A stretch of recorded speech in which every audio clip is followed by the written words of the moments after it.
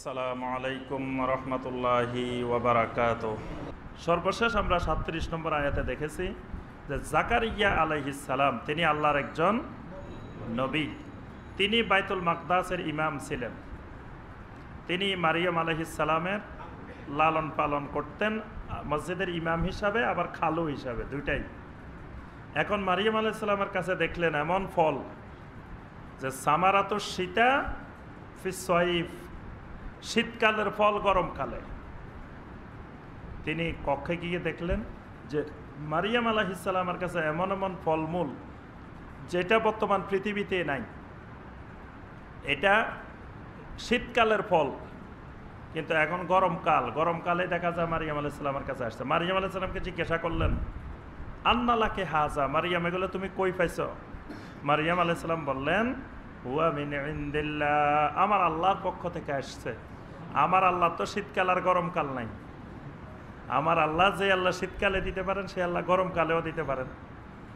তখন জাকারিয়া আলাইহিস সালামের মনে হলো যে আল্লাহ মারিয়ামকে শীতকালের গরমকালে শীতকালের ফল আনি দিতে পারে, তো এবং বদ্ধ একটি কক্ষ যেখানে আমি তালা মেরে যাই, দরজা নাই, জানালা সব বন্ধ, এরকম একটা কক্ষে যদি এই শিশুকে আল্লাহ পাক এরকম ফলমূল দিতে পারেন, তা আমাকে আল্লাহ পাক একটা সন্তান দিতে পারেন। জাকারিয়া আলাইহিস সালামেরও কোনো সন্তান ছিল না। তখন এই সাথে সাথেই তিনি আল্লাহর কাছে দোয়া করলেন। হুনালিকা দাআ জাকারিয়া রাব্বাহু, আল্লাহ পাক বলেন হুনালিকা দাআ জাকারিয়া রাব্বাহু, সেখানেই ওই জায়গায় দাঁড়িয়ে দা জাকারিয়া রাব্বাহু, জাকারিয়া আলাইহিস সালাম তার রবের কাছে দোয়া করলেন। সাথে সাথে দোয়া, ক্বালা রাব্বি হাবলি মিন লাদুনকা যুররিয়াতান তাইয়্যিবা, জাকারিয়া আলাইহিস সালাম বললেন, রাব্বুল আলামিন আমাকে আপনার পক্ষ থেকে একটা যুররিয়াতান তাইয়্যিবা দেন। যুররিয়াতান তাইয়্যিবা, সন্তানটা হবে শুধু নেক না, এটা তাইয়্যিবা, উত্তম পবিত্র একটা সন্তান। সুবহানাল্লাহ, এটাই সুন্নাত, নবীওয়ালা সুন্নাত। আল্লাহর কাছে সন্তান চাইতে হবে যুররিয়াতান তাইয়্যিবা। ইব্রাহিম আলাইহিস সালাম দোয়া করছিলেন। ইব্রাহিম আলাইহিস সালামের দোয়াটা ছিল কি, কে বলতে পারবেন? দেখি, সূরা আস-সাফফাতের মধ্যে আছে। সূরা আস-সাফফাতের 200 নম্বর আয়াত, রাব্বি হাবলি মিনাস সালিহিন, মিনাস সালিহিন, হে আল্লাহ তুমি আমাকে একটা সালেহীন সন্তান দাও। আর জাকারিয়া আলাইহিস সালাম দোয়া করেছেন, রব্বি হাবলি মিন লাদুনকা যুররিয়াতান তাইয়্যিবা। সালেহীন আর যুররিয়াতান তাইয়্যিবা একই জিনিস। যে সন্তান সালেহীন সেই সন্তানই তাইয়্যিবা। জাকারিয়া আলাইহিস সালাম বলেন, আল্লাহ তুমি আমাকে একটা তাইয়্যিবা সন্তান দাও। কারণ সন্তান যদি খাবিসা হয়, খাবিসা সন্তান হয়, তো ওই সন্তান দেওয়ার চেয়ে না দেওয়াই ভালো। ওই সন্তানের কারণে যদি আমাকে জাহান্নামে যেতে হয়, তো ওই সন্তান হওয়ার চেয়ে না হওয়াই তো ভালো। যদি সন্তান হইতেই হয়, আল্লাহ যদি সন্তান দাও, তো সেই সন্তানটা দিবে যুররিয়াতান তাইয়্যিবা। ইন্নাকা সামিউদ দুআ, আর আপনি হলেন সকল দোয়ার একমাত্র শ্রবণকারী। সুবহানাল্লাহ। এই আয়াতে কারিমা কয়েকটি শিক্ষা আছে। একটি শিক্ষা হলো সন্তান চাইতে হবে কার কাছে? নাকি মাজারে দরবারে বিভিন্ন জায়গায় গিয়ে গিয়ে ওলিদের কাছে চাইতে হবে? সন্তান দেওয়ার মালিক একমাত্র আল্লাহ রাব্বুল আলামিন। সুতরাং সন্তান কামনা করতে হবে আল্লাহর কাছে। সন্তান কামনা করার জন্য কোনো দরবারে যাওয়ার দরকার নেই, কোনো মাজারে যাওয়ার, কবরে যাওয়ার, কোথাও যাওয়ার দরকার নেই। আপনার ঘরেই দোয়া করবেন। জাকারিয়া আলাইহিস সালাম ওই মারিয়ামের সামনেই দোয়া করছেন, কোনো দরবারে মাজারে যান নাই।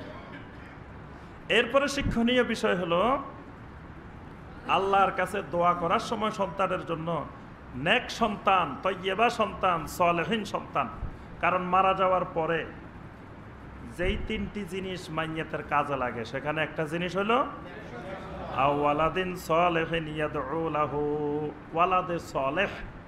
তাহলে সন্তানটা হইতে হবে সালেহ সন্তান, সালেহীন। তাহলে আল্লাহর কাছে সন্তান কামনা করতে হবে সালেহীন।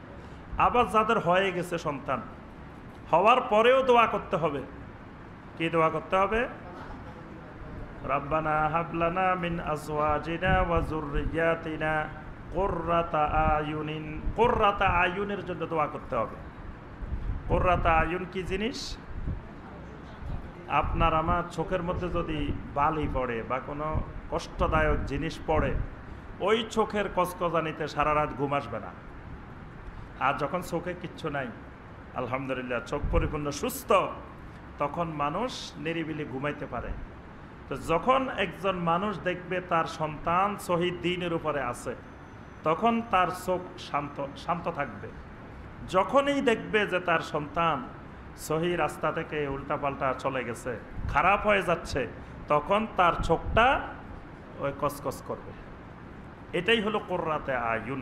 আল্লাহর কাছে দোয়া করতে হবে যে আল্লাহ তুমি আমার সন্তানগুলোকে এমন বানাই দাও যাতে তাদেরকে দেখলে আমার সুন্দর মতো ঘুম আসে।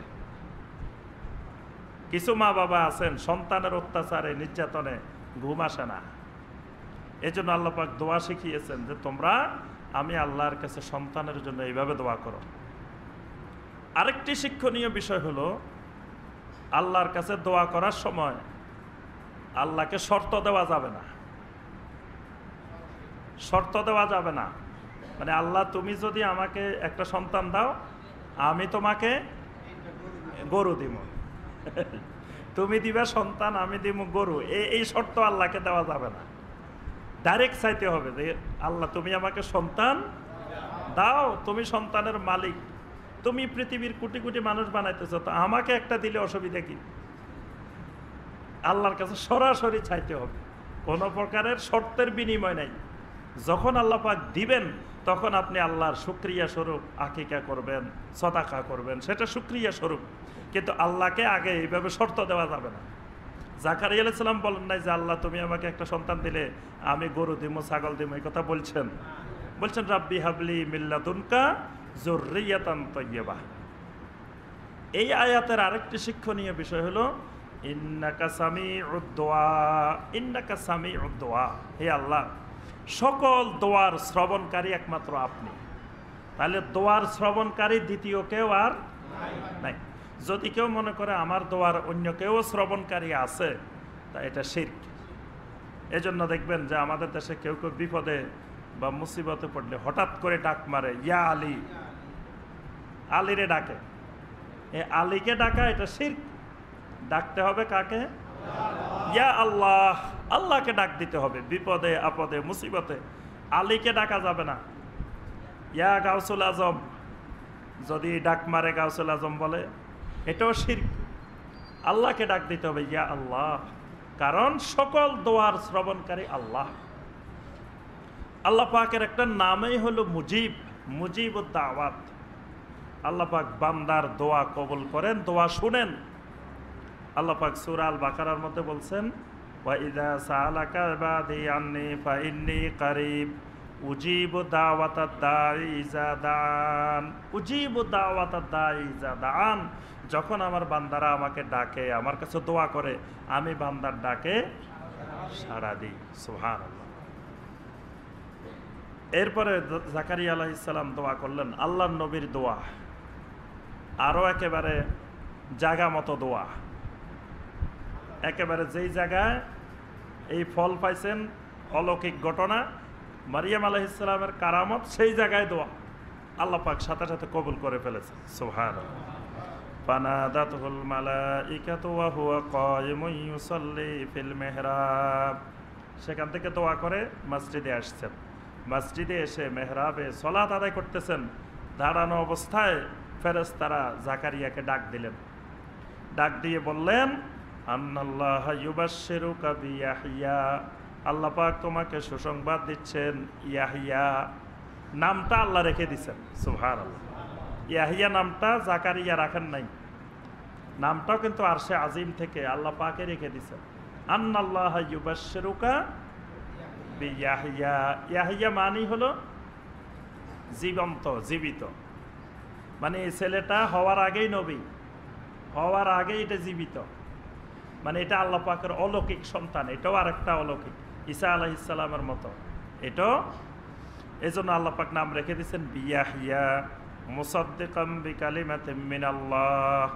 এই যে ইয়াহিয়াটা হবে এটার কয়েকটা বৈশিষ্ট্য হবে, সেই বৈশিষ্ট্যগুলো দুনিয়াতে আসার আগেই আল্লাহ পাক বলে দিচ্ছেন যে তোমার এই সন্তানটা এই বৈশিষ্ট্যের সম্পন্ন হবে।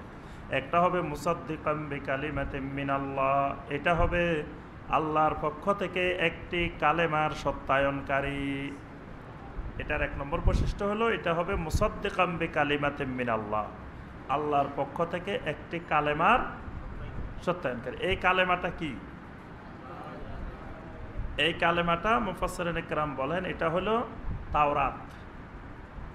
তাওরাত কিতাবের সত্যায়নকারী, তাওরাত কিতাবের সত্যায়নকারী। আবার কেউ কোনো মুফাসসিরিন ইকরাম বলেন এই কালেমাটা হলো কালেমাতুত তাওহীদ, লা ইলাহা ইল্লাল্লাহ, লা ইলাহা ইল্লাল্লাহর সত্যায়নকারী। অর্থাৎ এই ইয়াহিয়া আল্লাহর নবী হবেন এবং তিনি লা ইলাহা ইল্লাল্লাহর দাওয়াত দিবেন। ওয়া সাইয়্যিদান, তার আরেকটি বৈশিষ্ট্য হবে তিনি হবেন সাইয়্যিদ। সাইয়্যিদ হবেন, সাইয়্যিদ মানে নেতা।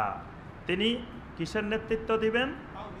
তাওহীদের নেতৃত্ব দিবেন, রাসালতের নেতৃত্ব দিবেন, নবুয়তের নেতৃত্ব দিবেন। ওয়া হাসুরান, তিনি হবেন হাসুর। হাসুর মানে হাসুর বলা হয় যে এমন এক যুবক যেই যুবক বলেও কোনোদিন কোনো মেয়ের দিকে তাকায় না, এরকম যুবককে বলা হয় হাসুর। মানুষ তো বলেও 1 বার 2 বার তাকায় নাকি? যত দিনদার হোক, যত ফরজগার হোক, আপনি রাস্তা দিয়ে হাঁটতেছেন তো 1 বার 2 বার তো দৃষ্টি আসবেই, আসাটাই স্বাভাবিক। আসলে সুন্নত তরিকা হলো দৃষ্টি একবারের পরে আপনি দৃষ্টি ফিরাই ফেলবেন। কিন্তু আল্লাহ পাক ইয়াহিয়া আলাইহিস সালামকে এমন এক সন্তান দিবেন এটা কখনো ভুলেও তাকাবে না। সুবহানাল্লাহ। এইরকম অতি সংযমী যুবক, এরকম যুবকদের নাম হলো হাসুর। আল্লাহ পাক বলতেছেন এই ইয়াহিয়া হবে এরকম হাসুর। ওয়া নাবিয়্যা, এবং তিনি হবেন নবী। মিনাস সালিহিন, নবী হবার পরে তিনি আবার সালেহিনও হবেন। সুবহানাল্লাহ।